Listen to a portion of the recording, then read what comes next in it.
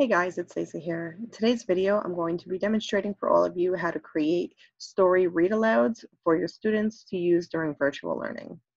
Great thing about these books is that they're not only great for your general ed population, but if you have students that require accommodations and have things read for them, this is a great thing so that students can not only read the story as they're going along, but they can also auditorily listen to your voice reading it to them as well.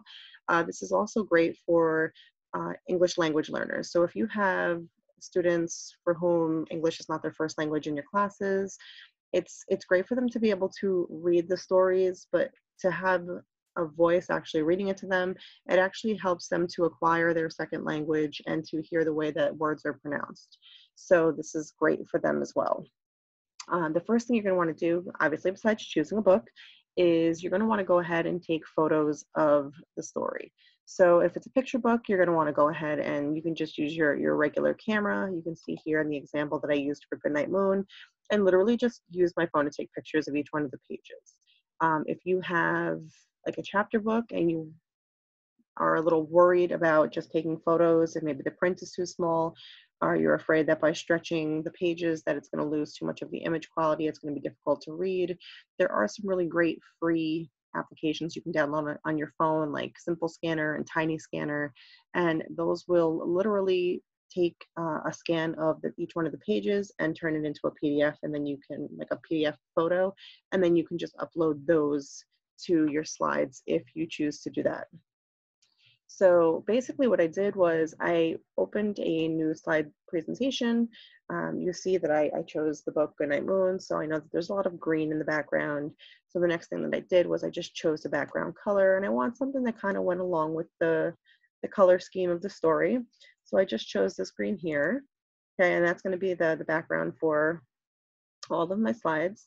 And then once I took pictures from all the pages in the book, I went ahead and I went into my gallery on my phone and I shared them all to my Google Drive.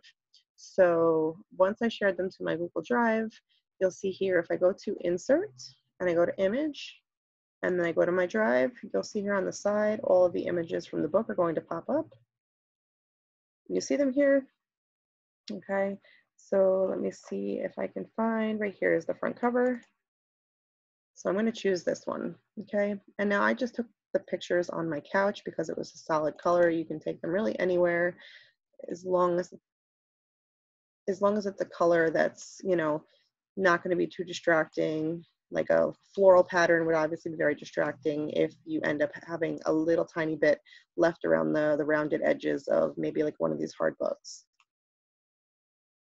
Okay, so once you have that cropped out, okay, I'm going to go ahead and I'm just going to stretch this, and then it's just my preference, but what I did for my stories, was I went to my border here and I just put like a number 4.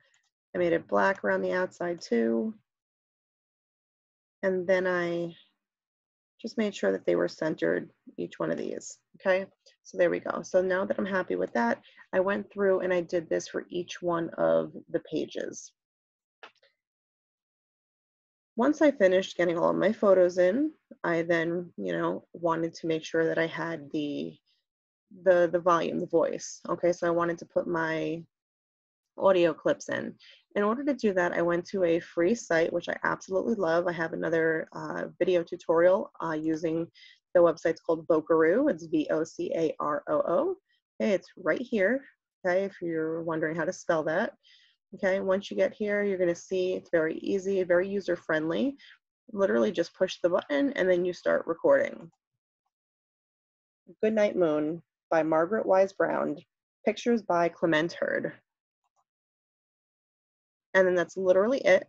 Okay, if you want to go ahead and listen to it again, you can click the play button. Okay, otherwise, for me, I just clicked save and share down here, and then I downloaded them to my computer. Okay, you can see the little downloads going down there.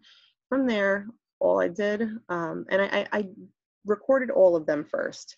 So I recorded all of them, okay, just to make it easy while I was here and I was in, you know, the mode of recording each one of the pages. It also keeps them in order.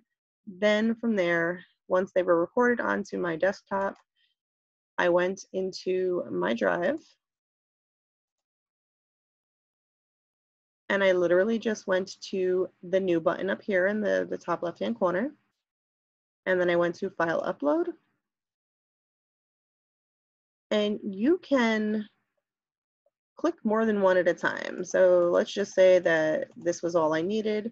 I could literally click all of them and click on Open, and it's going to upload all of those files. I'll show you right now. See, it's going to upload all of them to the computer. Now, these are already on my computer. That's why it's in my drive. That's why it's warning me there. But they literally all went to a folder. Okay, and then from there, I was able to go to my presentation here and slides, and then go to Insert, Audio. Okay, and then I could click on the audio file. Now, I'm not really sure which one is for the first page, but we could just say for argument's sake that this is the one, okay?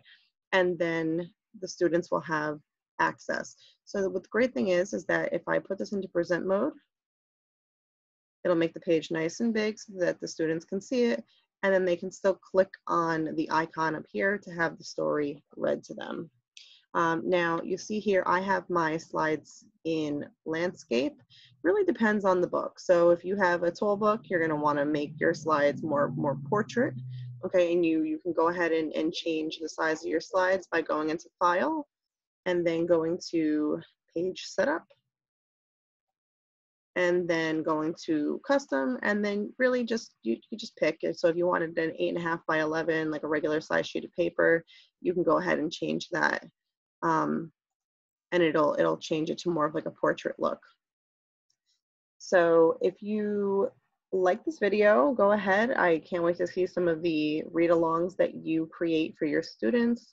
If you have questions, comment down below. As always, don't forget to like this video, subscribe to my channel, click that red button, and also the bell icon so that you get notifications for my future videos.